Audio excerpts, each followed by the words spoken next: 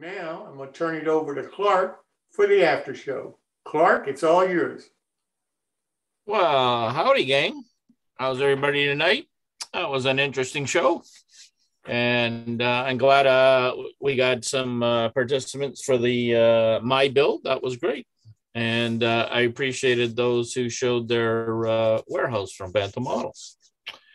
All right. See your face tonight. Yeah, well, you know what, Clark? Mr. Hunter, I wish you would check your emails and return emails to me, please. Oh, what did you send me an email? Oh, like a week and a half ago, and then again and again. And I also put in the chat tonight, and you don't pay attention to that either. Take a hint, Clark. Maybe it's just you, Clark. No. I don't remember getting emails from you. I need mail service in Canada. I just want a confirmation. Confirmation for Tuesday. Didn't recognize you, there, Clark, with that haircut. I know. That's for the States, is it? Yes. Well, you know, it's hot down there. You're hoping. Well, I thought you were just hoping they're going to let you across the border. No problem there, baby.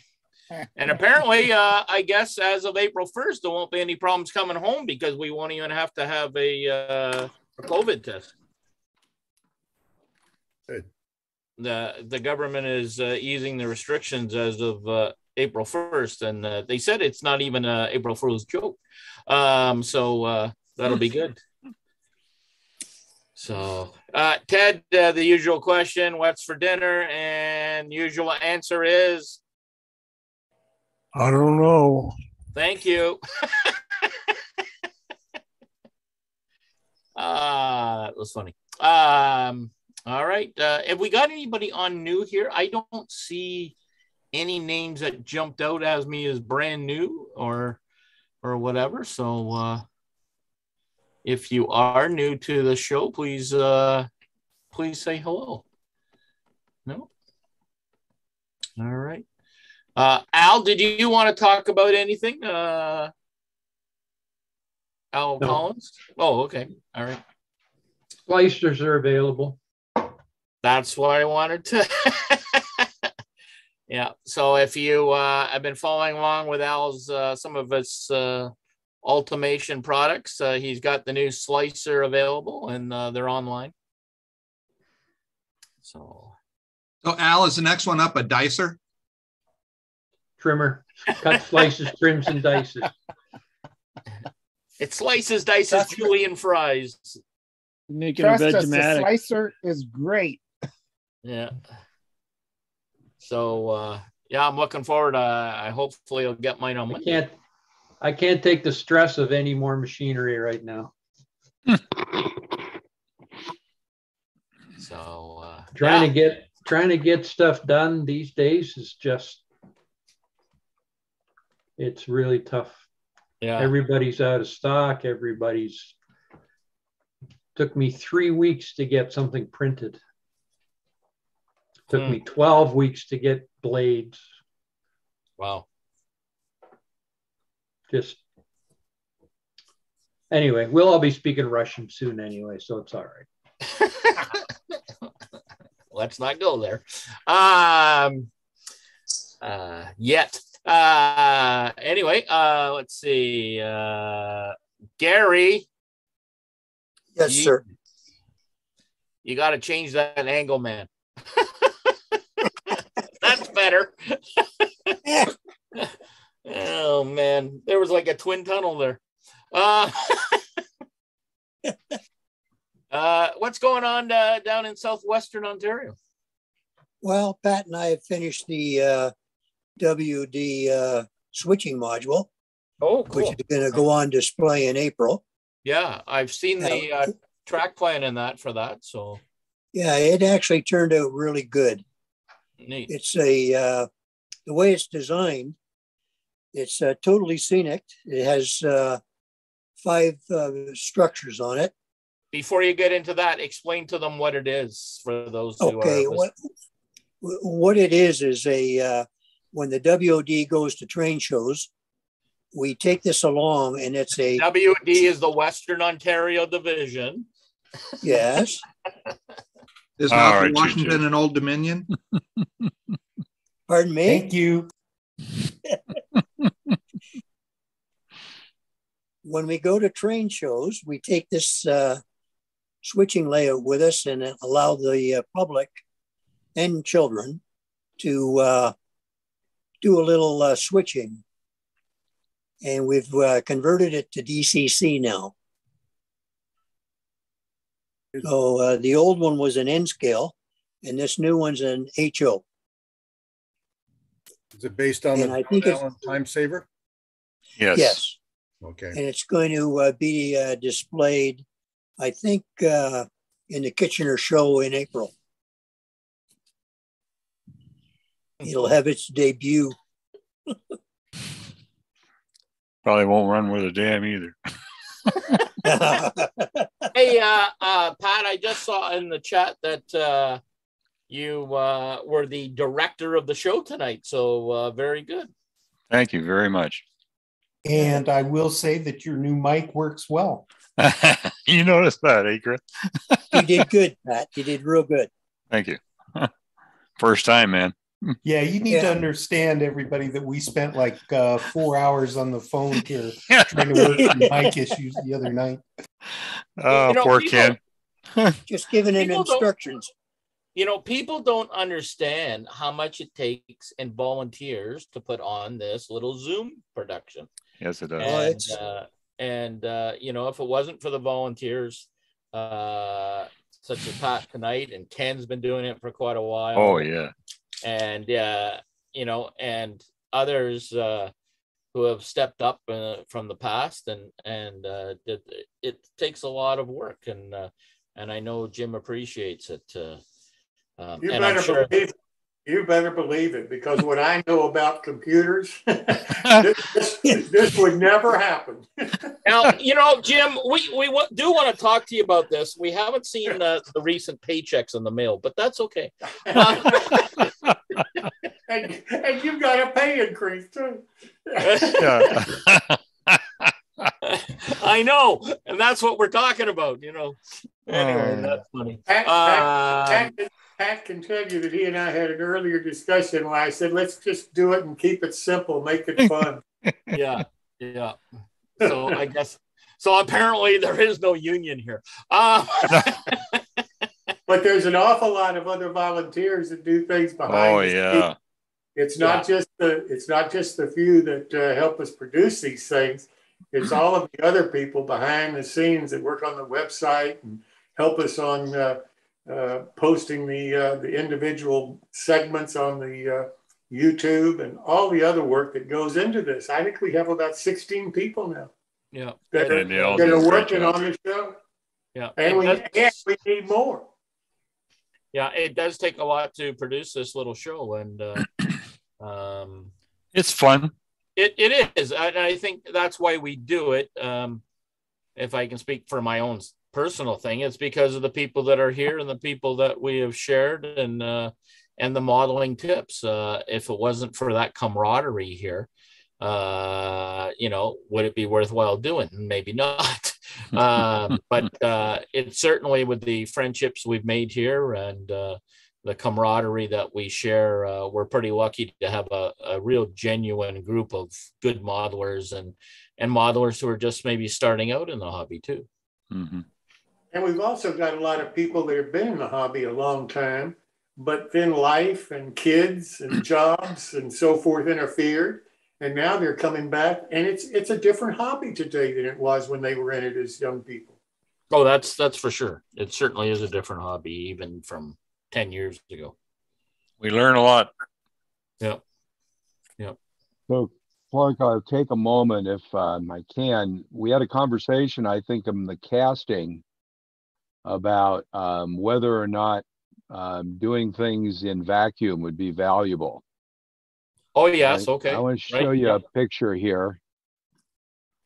So a few years ago, I got into this concept of sous vide, which is basically you cook food in water at the temperature you want to serve it at. And what you do is you vacuum seal stuff, and a chamber vacuum sealer is better. And they had these damaged ones that the local restaurant supply. We have a huge restaurant supply. So I bought one. By the way, we use it probably 3 times, 4 times a week, easy, to vacuum seal stuff. But basically what I found with it is, you like garlic. well, no, just, like, my wife will make spaghetti, and instead of making a small pot, she makes a huge pot, and we vacuum seal it and freeze it. So, but anyway, what I found with it is, the first time I tried it, I put it in and I let it run the cycle, and it runs a cycle down to where if you vacuum seal a piece of meat, it's just solid plastic against the meat. There's no air inside there. It's very efficient. It's an oil compressor system, so it's basically a commercial thing.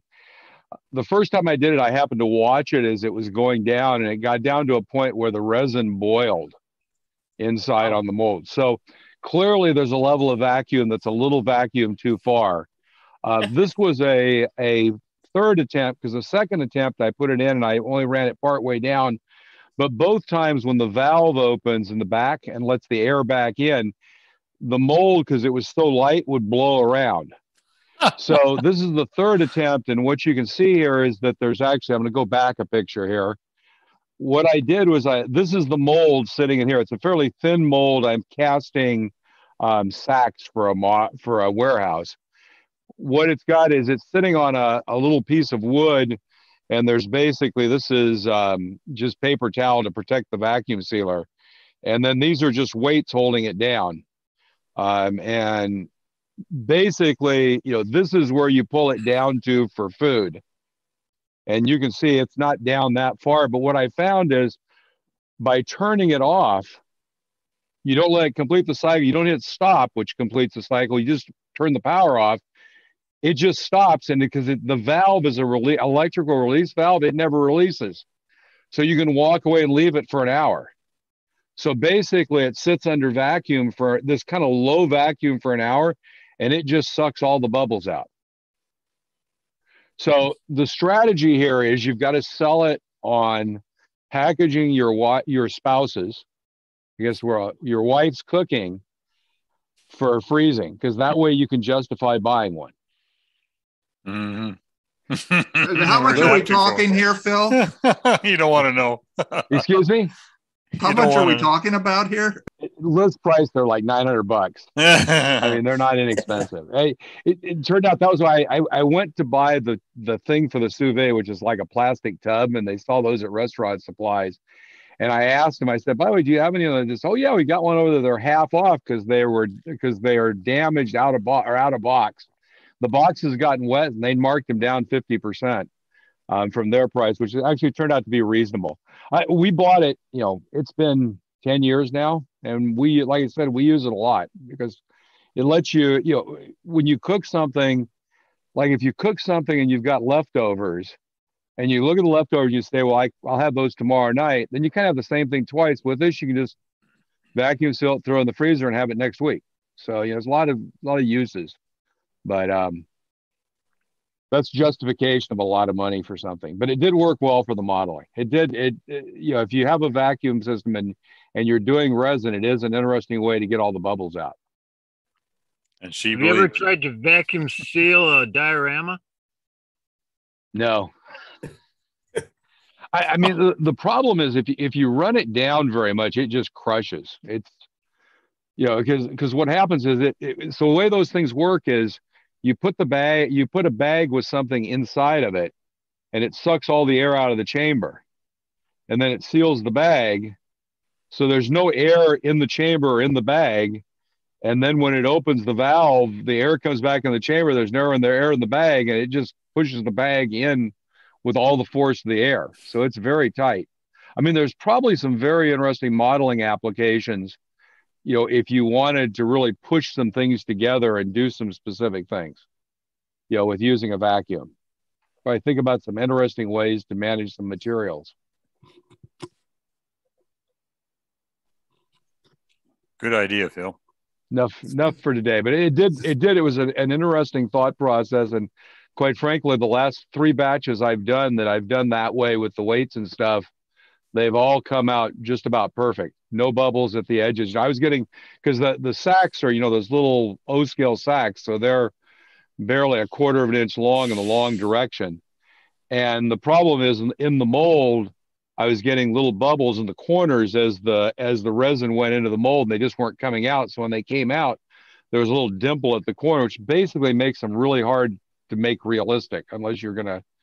And this actually seemed to suck those just right out of the mold. So works well. Phil, would it work with vacuum forming anything, like if you use something heavier than a bag? And so it doesn't actually have a platen that it sucks down or anything, does it? No, it's basically, here, let me show my screen again. You go back here. So basically what it is inside of here, this is a heat element that seals the bags. So and inside here, there's a kind of a well. There's two plastic liners that go in here. There's one in here. I've taken the other one out. And then you've got this really thick, you can see how thick the plexiglass is. That's basically bubbled up at the top. So if you take both of them out, you've got a chamber that's, about maybe 7 inches high. And this bed here is about maybe 10 inches this way and 15 inches this way. So essentially what happens is you put a bag in there with whatever you want to seal, and you lay the open part of the bag up here. The gray thing you see right there is actually on the top. The bottom here is actually where what gets heated. So what it does, it goes through a cycle. It sucks all the air out based on a timer. At the end of the timer, it stops for a second, and then it seals the bag. And then when it gets done sealing the bag, it opens the valve and the air comes back in and it just compresses. So if you had something you wanted to seal that was going to take some while to cure and didn't need oxygen, that was a chemical cure, you could probably do something interesting, into a mold or something. Like I said, the only thing was that the resin boiled, because you're at such a low vacuum at that point. Of course, you can adjust that by how you do by how you set the timer. Or the other thing it does have is this is a stop button. So when you hit the stop button, it stops and lets the air back. It does the sealing and lets the air back in. So anyway, it's an interesting kind of kitchen tool. Probably cheaper if you want to do vacuum forming to buy the one they sell at Micromark.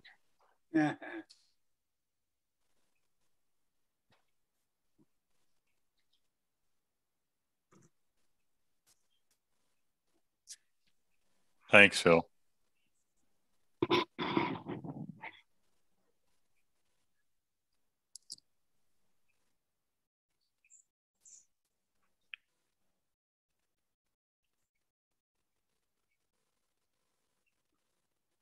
You're muted, Clark.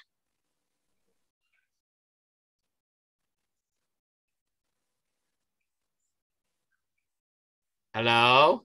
Yeah. Can you guys? Oh, you're muted again. Yeah, I'm just on the phone. Pat, you can play host for a few minutes. Oh, no problem. Okay. I actually thought it was more fun just highlighting Clark and watching him. I'm sorry. I couldn't resist. Put him in a vacuum chamber. Now you're being bad. I know. I thought he spent most of his life in a vacuum. I think I better stop custom live streaming.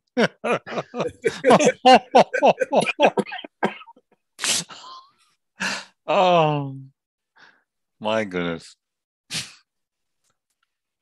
So just out of curiosity, is anyone planning to go to the National NMRA convention in St. Louis?